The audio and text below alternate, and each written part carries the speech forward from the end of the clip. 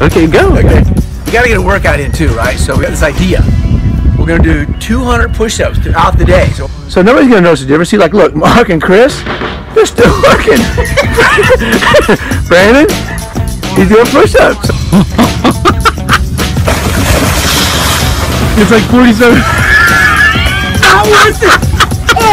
A demolition without a reciprocating saw is like a pizza without pepperoni. So that's what it looks like when you got a shower and a half. So nail through glove into hand. Yeah. Is that what we got? It doesn't work. Okay. 80 gallons all over the floor. More to come.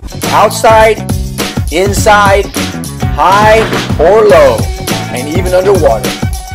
If it can be cut, framed, sanded, drilled, or repaired, I'm in. And make sure the front edge of this trim is flush.